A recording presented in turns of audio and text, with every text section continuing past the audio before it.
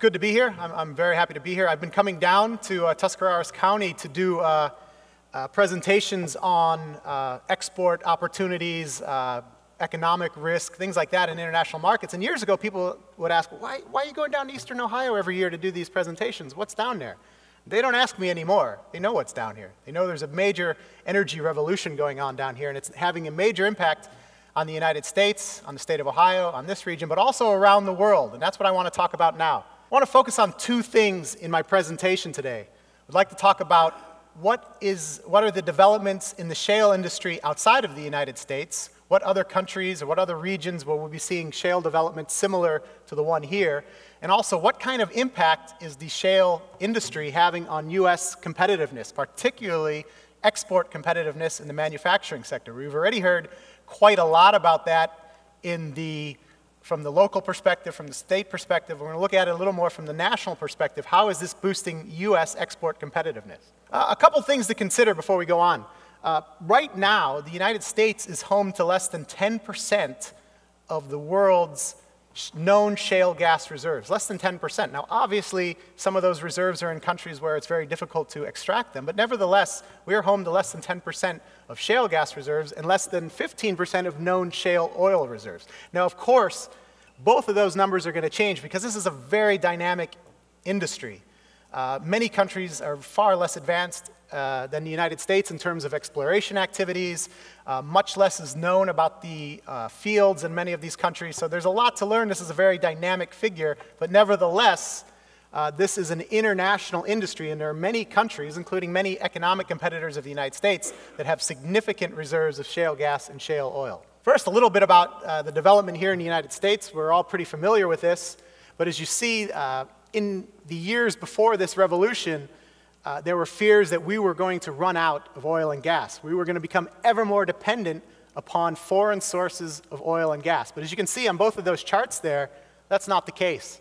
There's been a dramatic upswing in both oil production and gas production in the United States, driven in many ways by the shale revolution. And of course, offshore deepwater developments also have a major impact on the oil output, but nevertheless, we are seeing a tremendous change. And not only does this lead us to what may one day be energy self-sufficiency, it may lead one day, and I'm going to focus on this a little bit in this talk today, it could lead to the United States becoming a major oil and gas exporter. Not just the United States, but also Canada and Mexico, who I'll talk about a little bit as well. This has tremendous implications for the United States economy going forward. This map shows the known shale gas and oil reserves around the world. And as you can see, we're not alone. There are major reserves in fact, major reserves in all continents around the world. We are currently, you'll see on a chart in a little bit, fourth in terms of known oil gas reserves. As you can see, they run the gamut from major reserves in Russia, Europe, China, and elsewhere. In fact, if you look at the chart there on the right, you'll see we're in fourth place at the moment. China has more known shale gas reserves than the United States. Algeria and Argentina also do. Canada and Mexico have almost the same amount of shale gas reserves as we do, and in other countries, and you'll see a little bit later, there's significant reserves as well. However, there's a big difference. As you know, the shale gas here in Ohio and elsewhere in the United States is generally much easier to extract and much cheaper to extract than in most of these other countries. And I'll go into a little more detail later on just what the situation is in the different countries.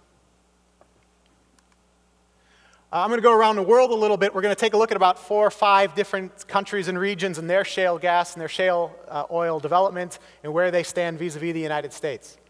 Let's start with Canada. Canada has shale gas reserves nearly at the level the United States has. So far, there hasn't been that much development in the shale industry in Canada because gas prices have been so low.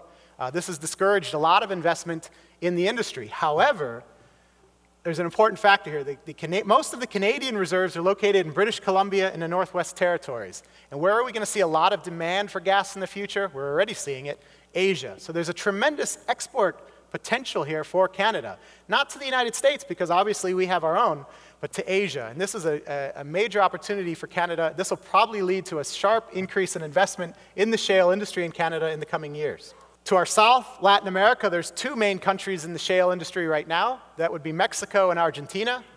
Mexico has also sizable shale gas reserves located along the Gulf Coast.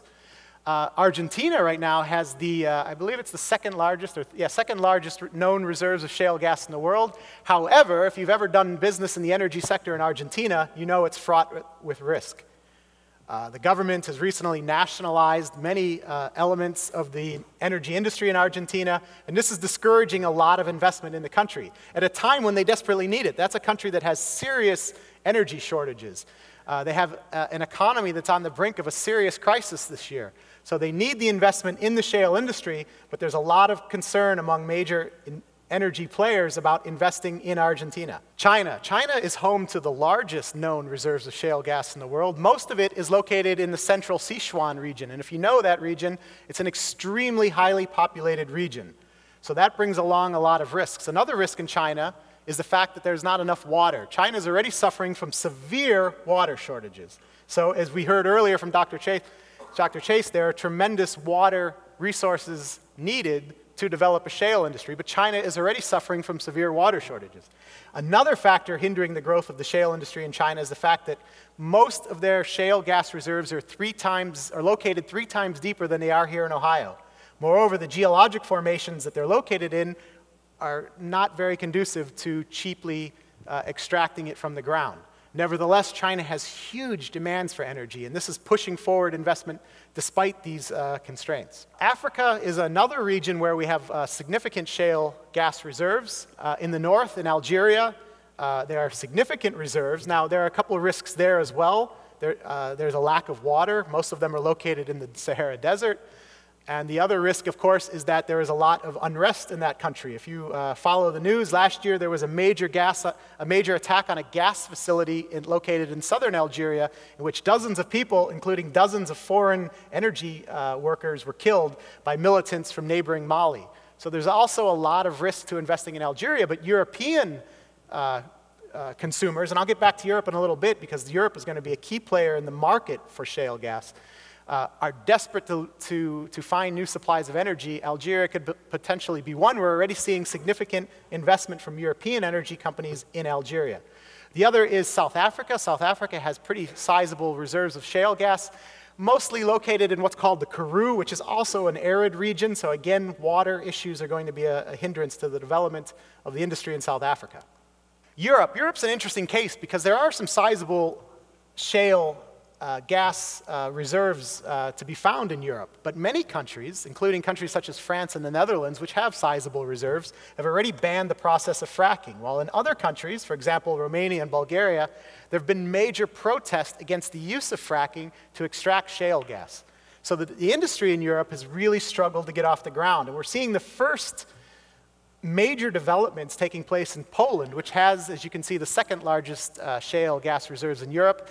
There'll be some production starting this year in Poland, and they're hopeful that that can be the first successful shale gas industry in Europe. And as I mentioned, Europe is desperate to find natural gas resources. At the moment, many countries in Europe are dependent upon Russia for their gas resources, for their gas supplies, and this leaves them at the political mercy of Russia to some degree. And then a couple times in recent years, the Russians have actually turned off the taps, particularly during the coldest parts of the winter. I mentioned that if things go right here, not only will we be self-sufficient in our oil and gas production, but we'll become a major exporter if things work right. Well, right now, we do export some natural gas, as you can see, but it's primarily to Canada and Mexico. However, if you look at the chart on the right, the demand for natural gas is coming primarily from Europe and Asia. They do not have enough supply internally, even with shale gas, to meet their internal demand. So this is a tremendous growth opportunity for the US industry down the road. So we looked a little bit at the global industry. You can see there's shale gas all over the world. It may not be as easy or as cheap to extract as it is here in Ohio, but there's a tremendous need for the product, and that's going to fuel investment in the industry outside of the United States. But what impact is the shale gas industry having on the US economy? And I can tell you it's having a very positive impact. Not only is it having a major impact here in Eastern Ohio, but the US's entire economic competitiveness is improving. And in economics, the name of the game is economic competitiveness. Are you competitive on cost? Are you competitive on infrastructure? Are you competitive on productivity? And certainly here, this is helping us to become extremely competitive on cost.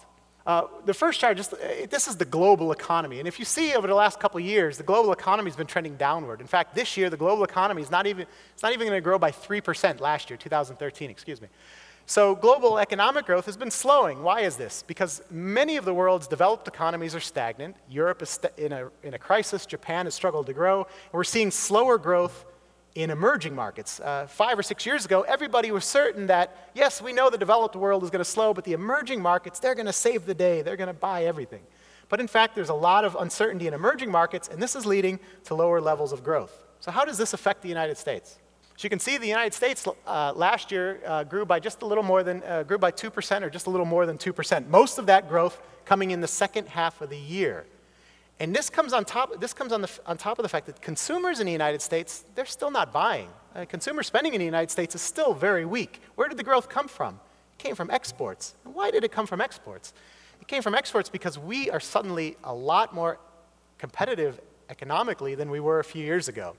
And the fact that we have this new source of, these new energy sources driving down energy costs, as we saw earlier, is a tremendous factor in that increased economic competitiveness, which is so vital to our future.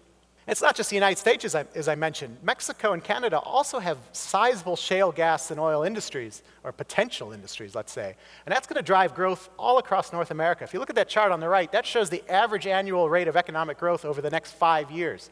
In North America, the United States, Canada, and Mexico, we're going to grow by more than 3% per year over the next 5 years. That's our forecast, and that may actually be a little bit below what happens. We have not seen that level of economic growth in the United States since the 1990s for a persistent amount of time.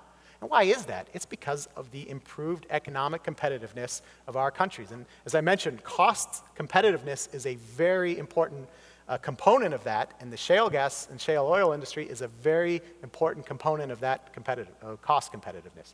We're going to easily outgrow the developed markets of Asia. That includes Japan, South Korea, Taiwan, and we're going to certainly outgrow Europe. These markets are losing competitiveness vis-a-vis the United States. And we're already seeing that so much manufacturing investment, which used to go to other countries, used to go to China, used to go to East Europe, used to go to Southeast Asia, so much of that has come back here to the United States. Why? Because it makes cost sense. And why does it make cost sense? In many ways, because the shale industry has driven down energy costs so significantly. You can read it from all the quotes from foreign politicians about how do we compete with the United States and their new low energy cost. How do we do it? Well, you can see there, it just shows you a little more just how competitive the U.S. has become. We're expecting our growth to accelerate significantly in the coming years. This economic competitiveness, the export competitiveness, competing for export markets. If I'm going to build a factory that's going to export all around the world, where am I going to do it? And 10 years ago, you'd have said, I'm going to do it in China, of course. 5 years ago, maybe I'll do it in Mexico. So many of them are saying today, we're going to do that here in the United States. Not only is that our market, but it's not that expensive to produce there anymore. So what should we take away from this? Just a few key points. The United States is clearly the world leader in this industry and will remain so for some time. Moreover, since the United States has a huge first mover advantage in this, companies involved in the shale industry here in the United States are going to be in high demand. And all of those other countries that I showed you have significant reserves of shale gas and shale oil. Tremendous opportunities for U.S. companies working here in Ohio and elsewhere to lend their expertise overseas. Canada and Mexico also are going to be major players in this industry, and that bears watching because they will become competitors. If we reach that at that point where we can export our product around the world, they're going to be our leading competitors in the future. Canada has almost the same reserves as we do, but their population is only 1/9 of ours, so they're going to need to export. The industry elsewhere is in some difficult countries, countries where it's difficult to do business, where the gas and oil reserves are in difficult geological formations. Those type of problems are going to hinder the development somewhat in those markets. But the demand is going to keep growing. Make no mistake about it, demand for shale gas, shale oil is going to keep growing, particularly in Asia and in Europe. And the economic competitiveness, as I mentioned, is going to continue to trend upwards. It's going to provide a significant boost for the U.S. economy going forward, and particularly the manufacturing sector. The U.S. manufacturing sector is already reaping the benefits from this, and this will continue in the years ahead. So if anyone has any questions, obviously we're a big group, but if anyone has any questions in the future, there's my email address. By all means, shoot me an email. I'd be happy to answer any questions you have on foreign markets. And I thank you very much for your attention, and I hope you enjoy the rest of this fantastic conference that you have here today. Thank you.